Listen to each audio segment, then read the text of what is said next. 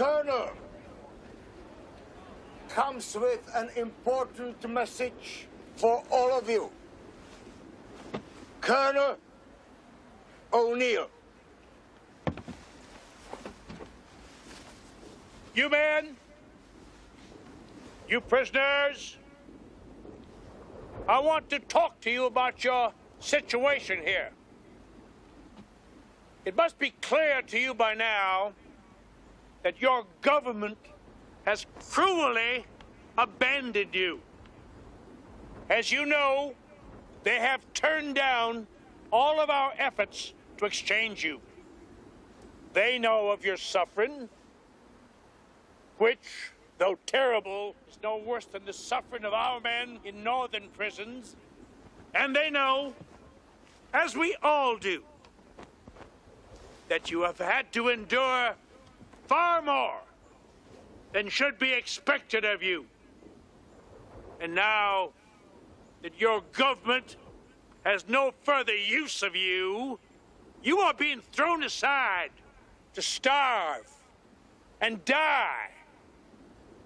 That being so, and with the Southern Confederacy certain to succeed and achieve its independence in just a few more months, I make you all this offer. If you will join our army and serve it faithfully to the end, you will receive all the rewards that the rest of our soldiers do. You'll be taken out of this place at once. Today. This very minute. You'll be clothed and fed. You'll receive a nice cash bounty. And at the conclusion of the war, you will have your very own farm. That is our offer, men. What is your answer?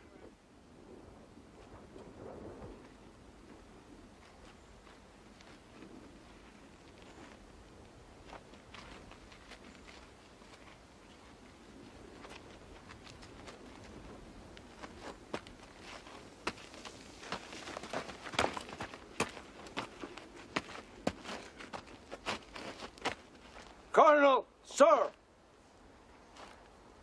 Sergeant James Dudley McSpadden, 19th Massachusetts Volunteers, sir. I have the honor to speak for my detachment, sir. First detachment, form ranks.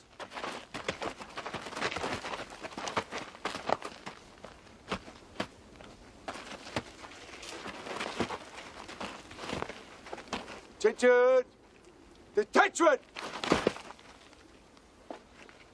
Up out! Face! Forward! March!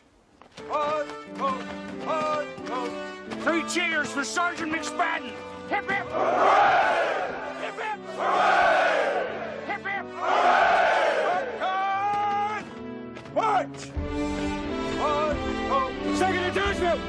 Form ranks! 54th Massachusetts, form ranks! 7th detachment! Form ranks!